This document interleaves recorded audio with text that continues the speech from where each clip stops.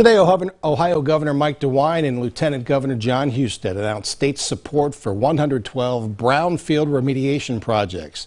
They say it will help clean up contaminated properties in Ohio and make way for future economic development.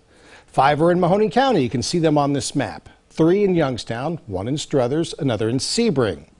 One project is the old Strouss department store. First News anchor Stan Boney is live tonight to tell us what this all means.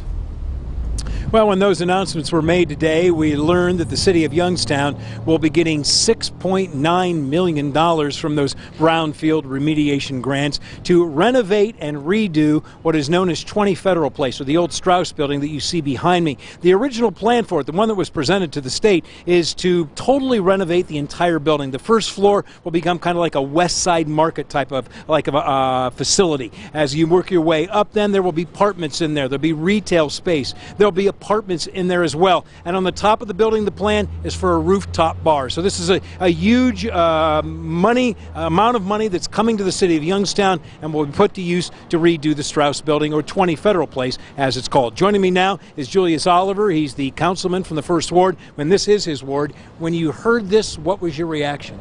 I mean, I was ecstatic. I can't even put into words how happy I was to hear that this project is moving forward and it's actually going to happen. What will it mean for downtown, especially this block of downtown?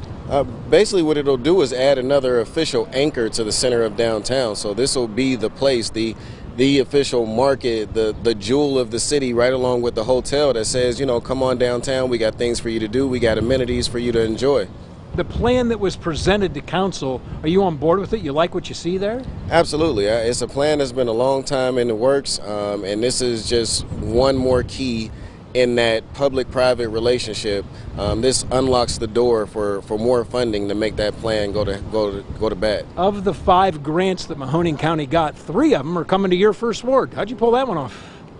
Basically, it's a partnership. It's collaboration between, you know, the land bank, the governor, the city, the administration, my council colleagues. You know, when the government sees collaboration, then they like to fund those things. They like to fund good plans that have a solid concrete base. And this plan goes right along with what we've been doing for Phelps Street to get you from the university down to the amphitheater. All right, Julius, thanks a lot. Once again, $6.9 million coming to the city of Youngstown to totally renovate 20 Federal Place. Live in Youngstown, Stan Boney, WKBN 27 First News.